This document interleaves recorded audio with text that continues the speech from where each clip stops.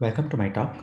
My name is Saikrishna, and I'm going to be talking about our paper titled Beta, Biometric-Enabled Threshold Authentication. This is joint work with Shashank, Payman, Pratyay, and Sikhar. First, let's look at how password-based authentication works today. So there is first an enrollment phase during which the user enrolls their password onto a server. Typically, this is done in the form of storing a salted hash of the password. And then in an online phase, um, the user enters their password onto their device, say a mobile phone. The phone passes along this password or a salted hash version of it to the server. The server then checks whether the password matches with the one it had on its end and then authenticates the phone. While password-based authentication is great, there are multiple issues that we have identified over the years. Um, as as everybody is aware, the biggest concern is the problem of offline dictionary attacks. There have been several large-scale real-world breaches where servers storing millions of passwords have been breached and compromised users' privacy. And then also there is a lot of usability concerns with using passwords because it inherently requires a high entropy, and that is not easy to remember for users. Moving along to biometric authentication, the flows are similar. You have an enrollment phase where the user enrolls their biometric template, which is stored on a server. And then in an online phase, the user enters their biometric measurement onto mobile phone or their device. The phone passes it along to the server. The server checks if it was a match or not to authenticate the user. On the one hand, there is better usability than passwords because users don't need to remember any data and no high entropic requirement is posed here. While on the other hand, a, a server-side breach is much more damaging in the case of biometrics than passwords because unlike passwords, you cannot really change your biometric easily. One of the popular industry-wide standards for using biometric authentication is the FIDO Alliance, and let me briefly recall how that works.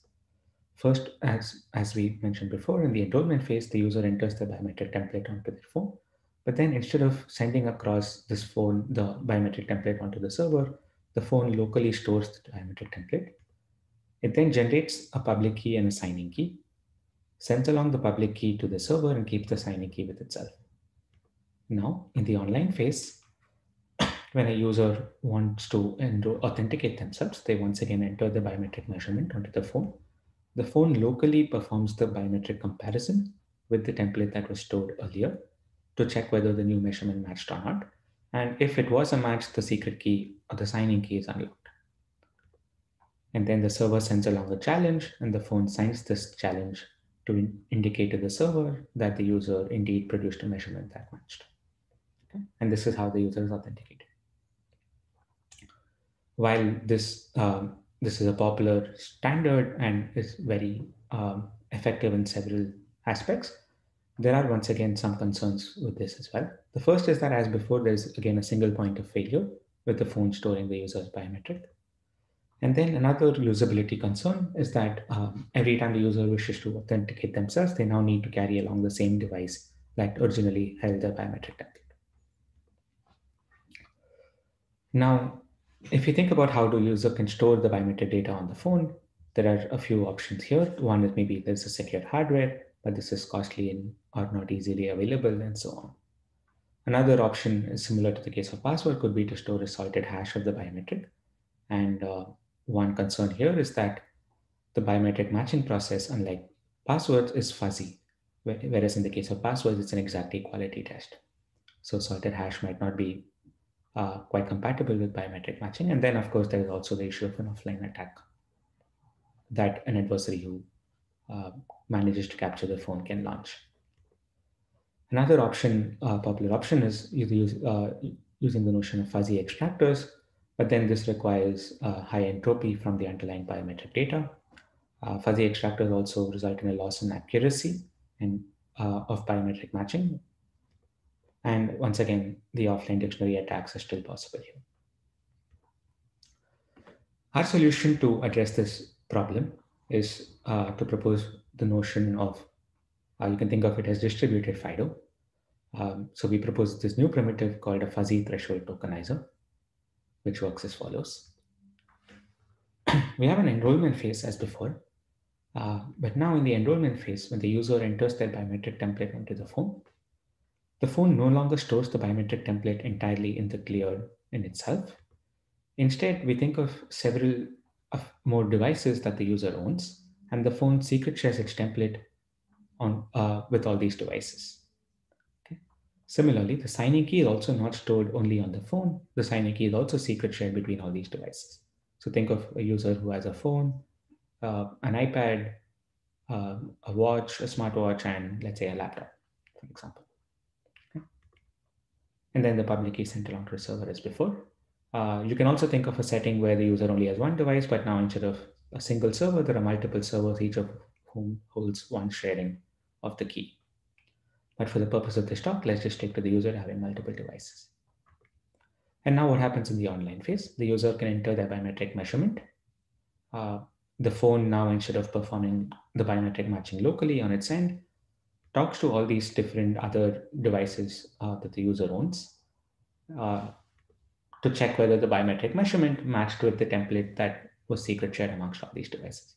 If the match succeeded, then the phone tries to generate a signature once again by talking to all these devices and produces back to the server to authenticate.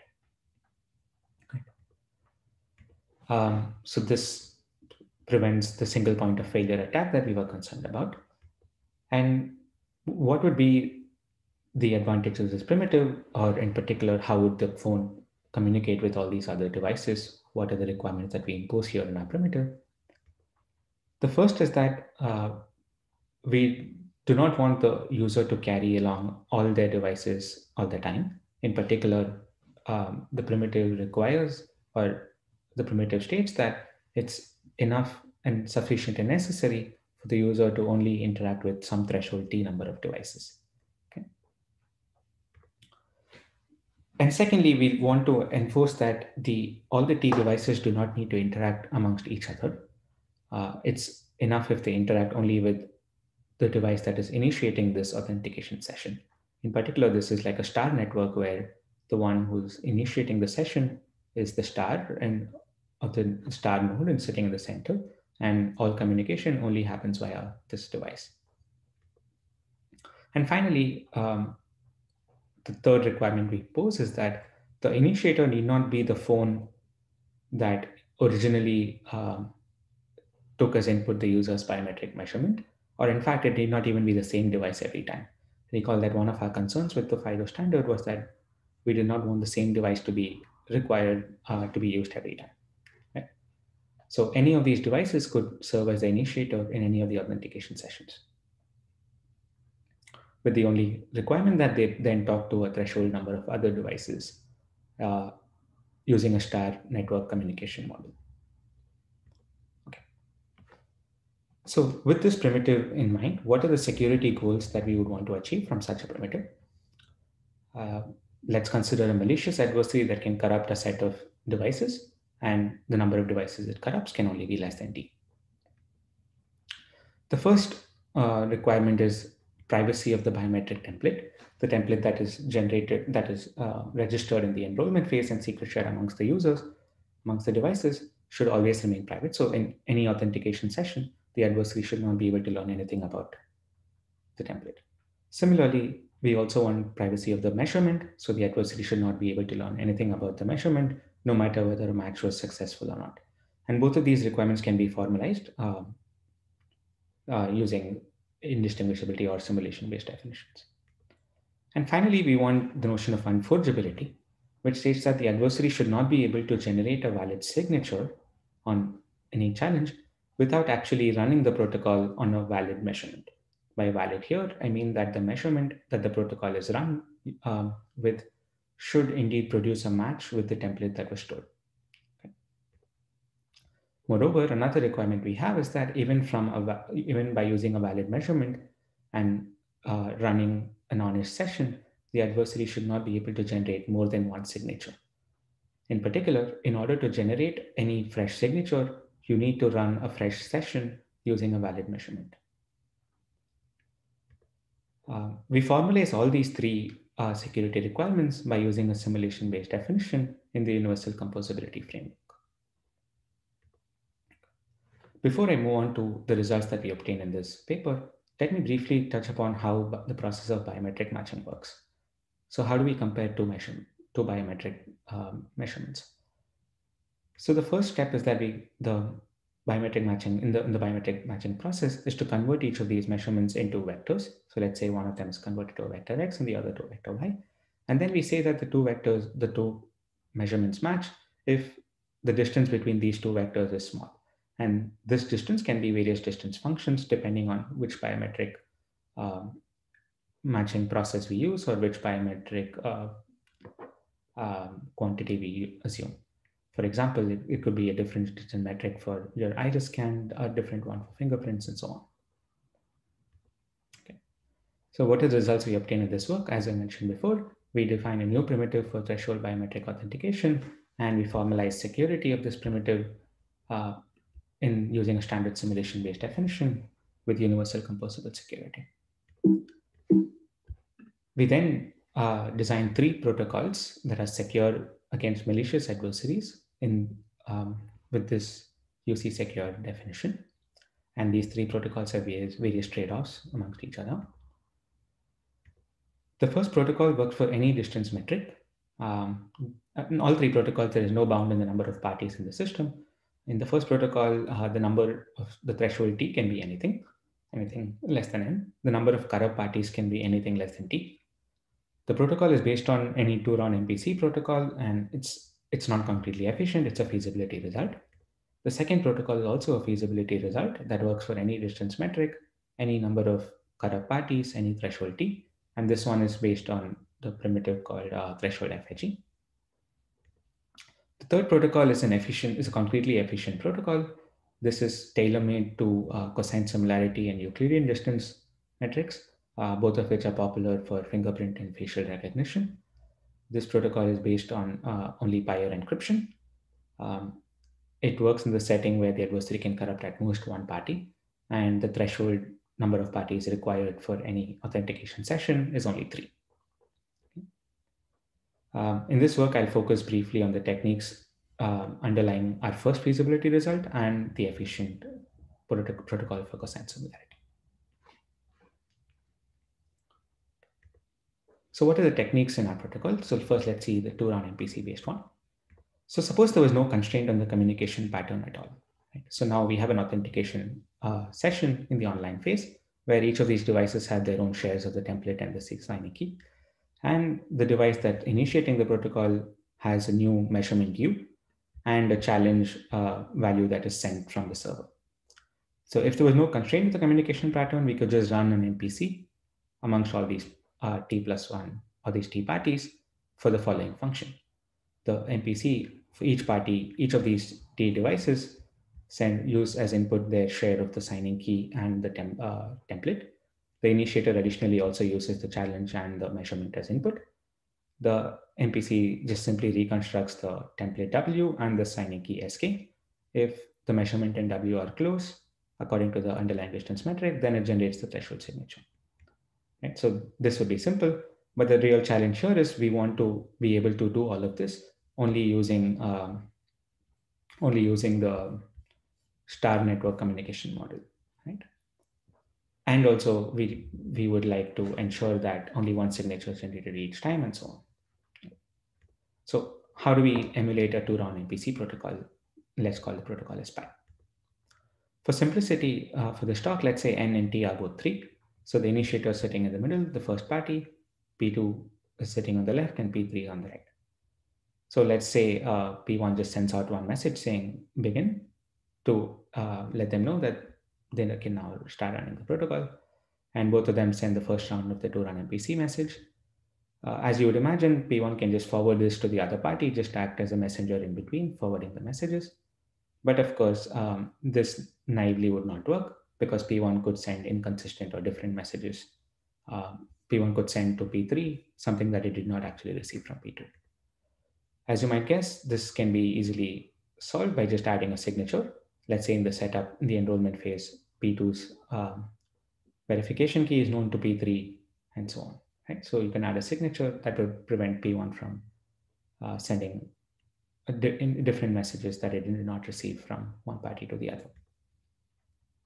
So the parties check the signature. Additionally, P1 sends the first round of its own first round of the underlying MPC protocol to both parties. They respond back with their respective second round messages. Now, notice that since we want only P1 to get the output, it need not actually even generate its own second round message. It can just use the transcript of the protocol so far to compute the output of the MPC, and we would be done. Unfortunately, that is not the case. As you might have noticed, we also need to ensure that P1 does not send inconsistent first round messages to both the parties. Notice that this underlying two-round MPC protocol, if it's based in the broadcast channel setting, requires that the first round message sent by P1 to all the parties are the same. Right? So now we need a mechanism to ensure that P1 indeed sends the same first round message to both parties, or otherwise that this is detected. Our idea is that we do not require P2 and P3 to detect that they got inconsistent messages, but instead we want to design a mechanism that allows P1 to recover P2's second round message of the MPC protocol if and only if it indeed sent the same first round message to both parties. That is, we want to say that only if message 2 is equal to message 3, then P2's second round message of protocol pi is learned by P1. And how do we do this? This can be achieved by a very simple trick. We let P2 and P3 share a couple of PRF keys, say K2 and K3. Now, instead of sending its own message in the clear, P2 encrypts its second round message of pi using a key generated, think of it like a one-time pad, generated using the PRF K2 on the message it received. And now we can allow P3 to send across this one-time pad to P1. So P3 would send PRF of K2 on the message 3 that it received. Now, only if message 2 is equal to message 3, P1 would be able to decrypt and learn the second round message of P2. The same thing can be done in reverse to allow P3's first second round message to also be learned. And this approach naturally generalizes for arbitrary NNT by using either pairs of PRF keys or a distributed PRF. And I'll not get into the details of that. And now let me get into details of the techniques behind our three-party protocol. So how does the biometric matching work in the case of cosine similarity? The distance function here is that the inner product between both these vectors should be greater than some threshold t. I'm simplifying a little bit when I say it's the inner product, but for the purpose of this talk, let's just think about the inner product. Okay? And the number of elements that you want to match is typically in the order of 256 or 512. So how does our protocol design work? Since we have just three parties, let's say even n is 3 for simplicity. In the enrollment phase, as before, we just secret share the template and the signing key. Additionally, suppose we have only consider the case where this phone at the center is going to be the initiator always. Then we share some randomness between the other two parties, P2 and P3. Okay. Now in the online phase, as before, the initiator sits in the middle.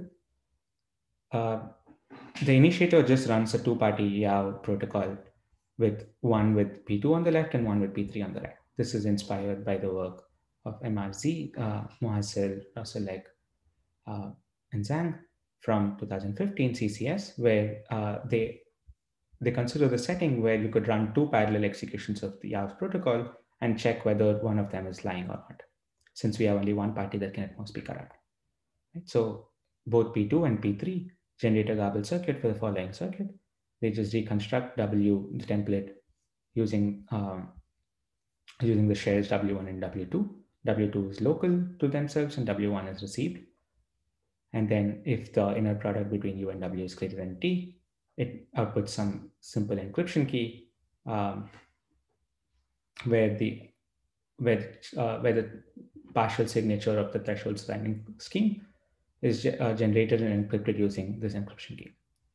Okay. And now P3 just can send a hash of this message. P1 checks the hash, whether they're equal. If so, it recovers the labels of the OT protocol. evaluates the garbled circuit, and generates the encryption key and decrypts the ciphertext to recover this signature.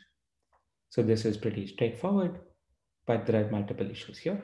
The first is the computation inside the garbled circuit is very expensive because reconstructing W, computing the inner product term by term, each of these is very expensive. As you saw, the number of elements in each vector is in the order of 200 or 256 or 512. Right? So can we do better? Can we generate a much simpler garbled circuit? In particular, can we offload the computation of the inner product to somewhere outside the garbled circuit and use the garbled circuit only to do the comparison? And secondly, from a security point of view, we also need to ensure that the input W1 that P1 uses in the OT receiver message is consistent with the W1 that it received at the end of the enrollment phase. Right? There's no guarantee that it's using the actual template shared that it stored at the end of the enrollment phase. To tackle the first problem, we resort to using pair encryption, which is an additively homomorphic encryption scheme, to compute the inner product outside the garbled circuit initially. In more detail, P1 first generates an encryption of its measurement U.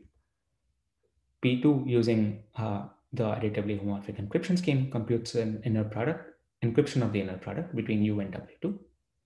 P1 can, after checking the hash, decrypt this to learn inner product between U and W2 in the clear, adds it to the inner product between U and W1, which it can compute locally to compute the actual inner product. Right? And then they can run this protocol as before. Now notice that the garbled circuit does not need to compute the inner product. It can just directly check if this is greater than the threshold, which makes it much more efficient. Right? How do we solve the input consistency issue? The idea is that in addition to sending an encryption of its measurement, we require P1 to also send an encryption of the inner product between the measurement and the template share that it owned. That is an encryption of inner product between U and W1. And additionally, we require P1 to add zero knowledge proofs that this encryption U was correctly generated and that this inner product is consistent with the W1 it had at the end of the enrollment phase.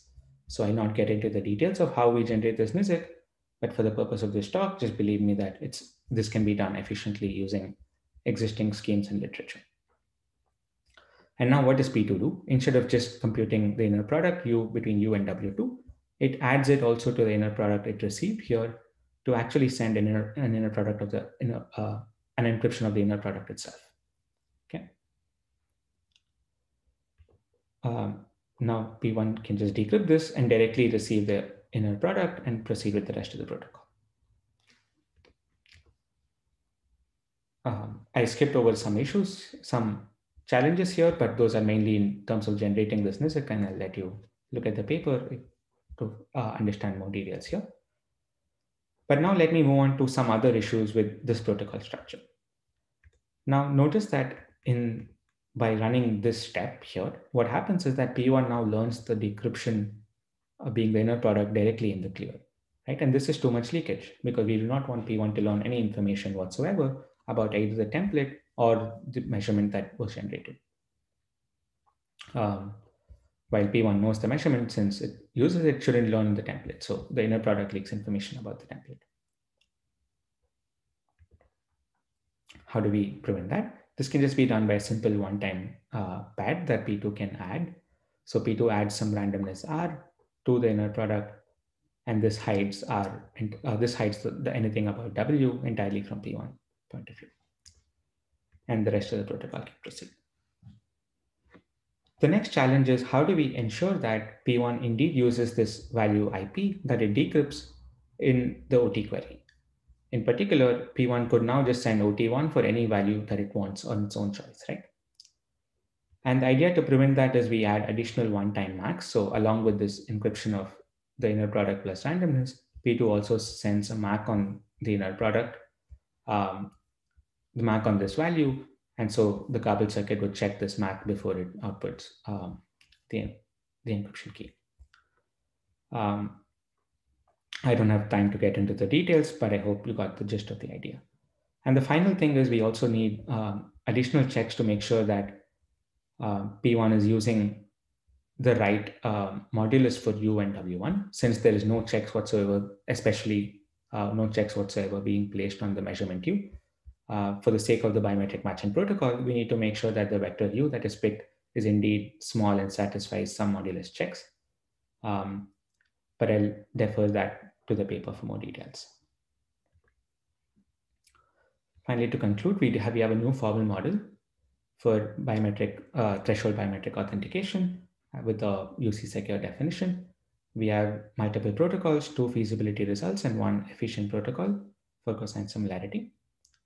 And now some open problems. Can we define weaker game-based definition than the simulation-based one that we have here, and perhaps more efficient protocols with respect to this weaker definition? How about considering other distance functions like Hamming distance, which is popularly used for iris scans? Can we consider a dynamic system where devices can be added and removed dynamically? And finally, can we consider the case of adaptive corruption? Our protocols and security proofs all consider only static corruption. Thank you, and that's the end of my talk. Thank you for listening.